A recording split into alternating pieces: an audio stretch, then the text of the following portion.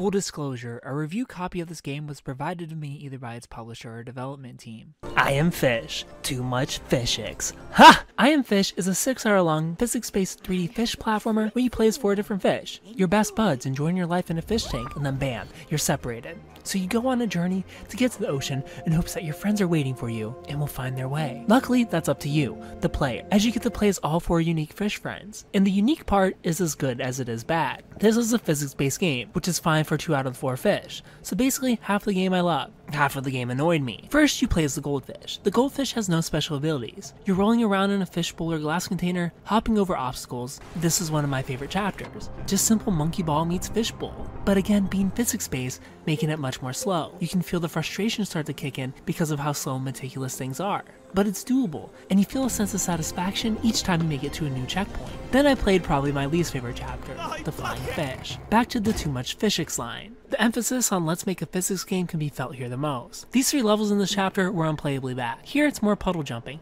Hop out of the water, glide to the next puddle. Of course, don't be out of the water too long or you'll die like every other chapter.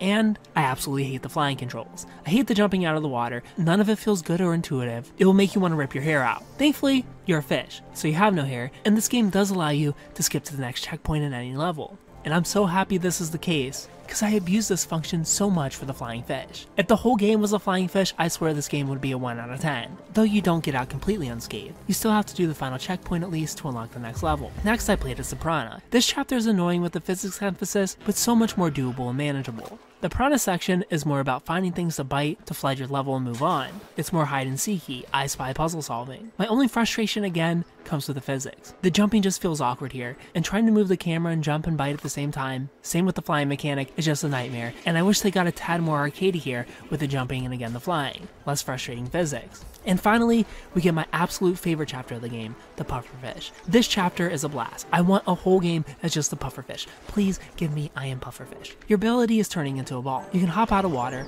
roll down a hill, avoid obstacles, sink down to the bottom of the water, puff up for a jump boost. It was so fun, and really boosted my mood after the 2 fish before. Overall, I Am Fish has its moments of pure fun, but I'm not gonna lie, the frustration overshadowed the fun. You know there's an issue when you have to allow players to skip checkpoints. Let's have an arcade difficulty section instead next time, or have one patched in. I give I Am Fish a 6.5 out of 10. If you played I Am Fish, tell me what you thought about it down in the comment section below. If you haven't played it, tell me if you plan on picking it up. Thumbs up. If you like the video, subscribe to the channel. Follow me on Instagram at Superkengaming. Thanks for watching, and of course, stay beautiful.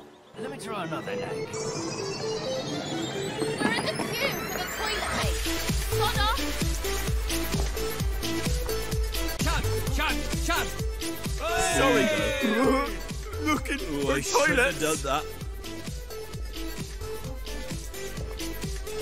Excuse me. You thought that video was good? Ha!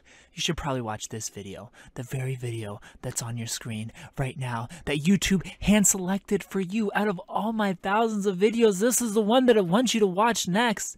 And make sure you're subscribed, because I'm not a genie or anything, but I'm pretty sure you get 42 years of bad luck if you made it this far into my video and you're not subscribed. You don't have to subscribe. I'm just looking out for you. I'm just looking out for your luck and your life.